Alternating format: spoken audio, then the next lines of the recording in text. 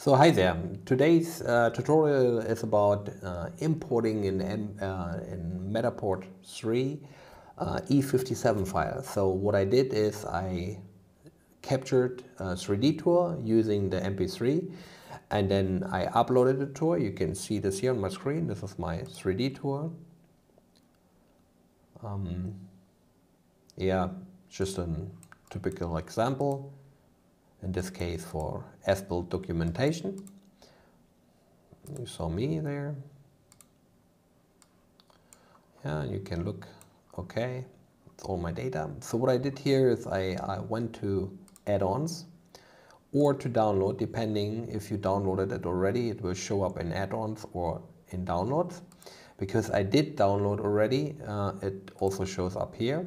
But anyway, if you jump into your tour, you can download your E57 file here. You have to order this. It's around whatever it shows, around 80-90 euros. That probably might change, I don't know. It's not about pricing this tutorial. Please look to your own cloud to see what you have to pay for it. But it's automatically created, so you just have to order this and then you can download. So I did download the data already. You see my point cloud. It's an E57 and yep, it's 4.5 gigabyte. Of course, a lot of data. So I don't want to import it into the registration tool because it's registered. The cloud is doing this for me, so I don't have to waste any time here. I could import into the registration tool if I need to clean my cloud. So if I would say, yeah, I want to cut off some things, maybe that is an option. But for now, we go to the modeler and then we go to create and then you have to select your cloud. So that is under download, it's my file here. I go and open. And then you see here more options. We have also a tutorial what these options are meaning. I would recommend to go to 0.5, so 2.5 centimeters for now, because the density of the point cloud is not so high like you are used from a typical laser scanner if you're using this kind of device. And then data accuracy, I would probably also go to medium. But you can play with these numbers and you should play. And then important is it's stationary scans because you have all the scan position in this E57 file what you receive from Matterport. And then you click OK. And then it's asking where should I save my project. That's fine for me. We call it, let's say, my first project. My first project MP3. Save. And then it's importing the data. Have a little bit patient. We are talking about huge data, especially the image information and the high resolution of the images, taking time to bring it into it. It should work, the machine. Let's look to the task manager. Yeah, that is still okay, but you see here NVIDIA is doing the image processing, is running full power. So depending on your graphic card, it takes a little bit to import the data. Now the CPU was high as well. Now you have to wait until the reading of the data is done, and then I'll be back with the next steps. So after data are reading, you have an overview. So now you have an fence tool where you can cut off things if you don't like them. And yeah, you can also here zoom in and out if you need to zoom in more detail.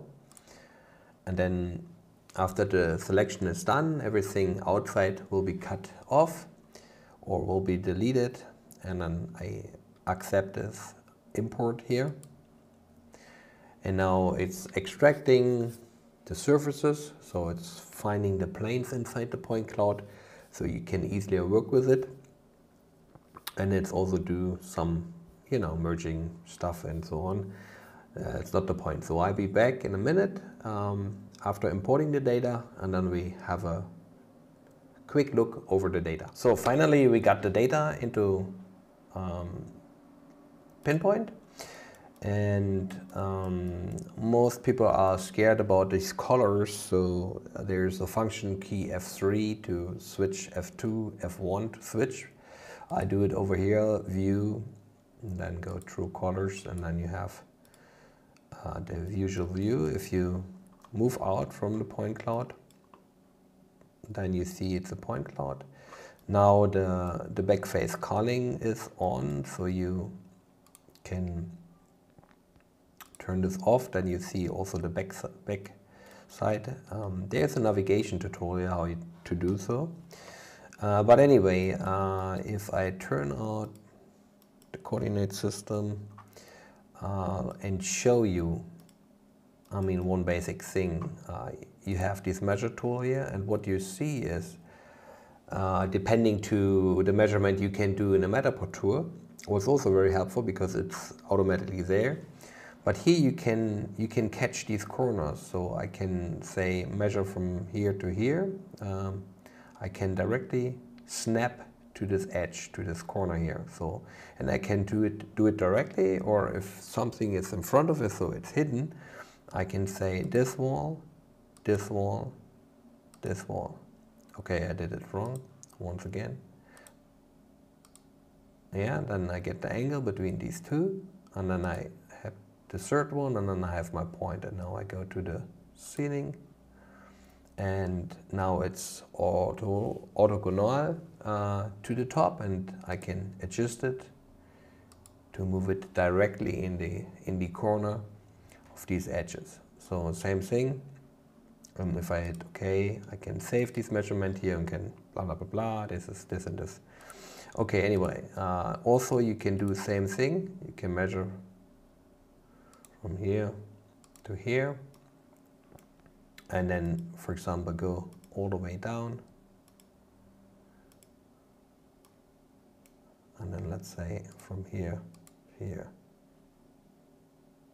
to here, and then I have my distance here, and again I can save it, and I have my measurement here, and yeah, that's the measurement.